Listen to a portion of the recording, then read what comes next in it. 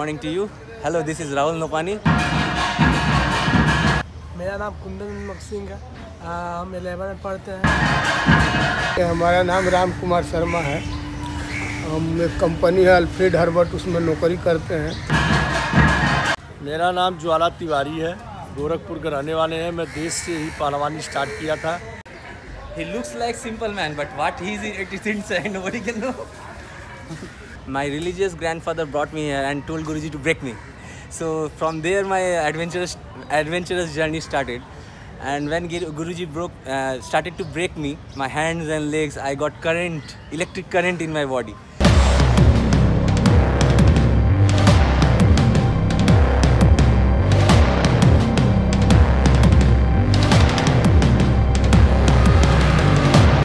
Uncle हम लोग कोई फीस उस नहीं लेते हैं अखाड़ा में, और हम लोग रोज़ यहाँ आते हैं और रोज़ प्रैक्टिस करते हैं।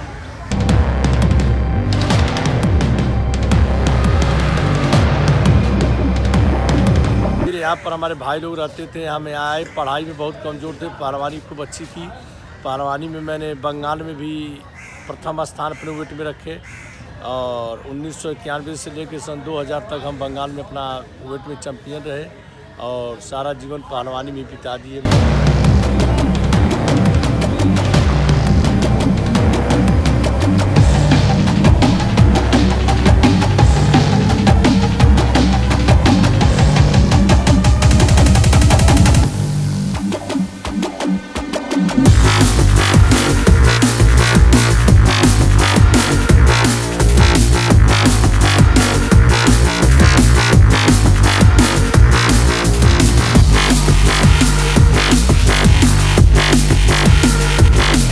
Because maintaining this sport is not a sport, it's actually related with spirituality, you know.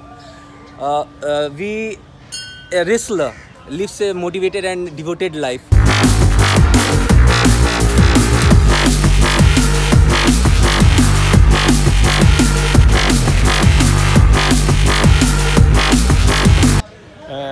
हम स्टेट चैम्पियन भी करा रहे थे, तो एक लड़की ने दिल्ली की फुल चैलेंज मारी, संजय सिंह के अखाड़े की भारत केसरी जो थे, तो उसको भी मेरा लड़का हराया। यहाँ पर हरा करके विजय हासिल किया।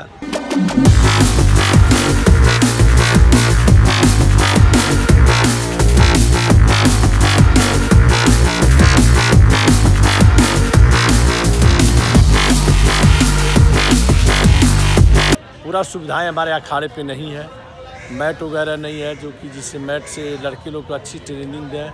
बहुत सी लड़कियां भी आनी चाहती हैं, लेकिन मेरे पास मिट्टी का अखाड़ा है, मेरे कोई सहयोग नहीं है, गवर्नमेंट से भी सहयोग नहीं है।